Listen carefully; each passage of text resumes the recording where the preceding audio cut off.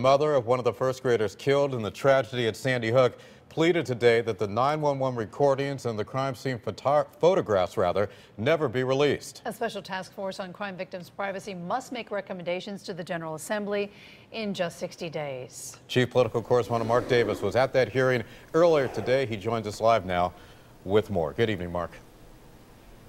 Hi, Keith and Ann. Good evening, everyone from the Hartford newsroom. You may remember that earlier this year, the General Assembly voted to keep those crime scene photos from being released. Well, this task force could change that, but they will definitely rule on whether or not to release the 911 recordings. My son Dylan was murdered on December 14th at Sandy Hook Elementary School, along with 19 other first graders and 6 educators. Task force members sat in rapt silence as Nicole Hockley pleaded that they recommend that the ban on releasing the crime scene photographs be extended forever. Imagine seeing your child's body or your spouse's body on the television, in the paper, on the internet, mailed to your front door. Imagine your child seeing their sibling or mother that way. And she joined the husband of slain school psychiatrist Mary Sherlach, pleading that the 911 recordings from that day also remain sealed.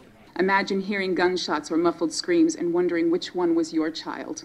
She said she worries about Dylan's 9-year-old brother and the siblings of other slain first graders and what they might find on the internet. The countless news stories, some with balanced, sensitive reports, others riddled with speculation and incorrect facts, or photos of his little brother with 5 gunshot wounds to his torso and head.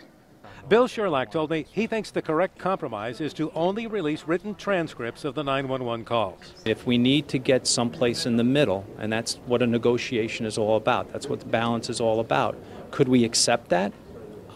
I would be able to accept that. And Nicole told me today that she wants anything that would identify individual victims in the final police report to be removed before it's released. Anything that can identify anyone in terms of exactly where they died, how they died, their wounds, anything like that, that is just as bad as a photo. Nicole also told me today that she is hoping that whenever the police report is released, that it's nowhere near December the 14th, the first anniversary of the tragedy at Sandy Hook. And of course, we still don't know when that report is coming out.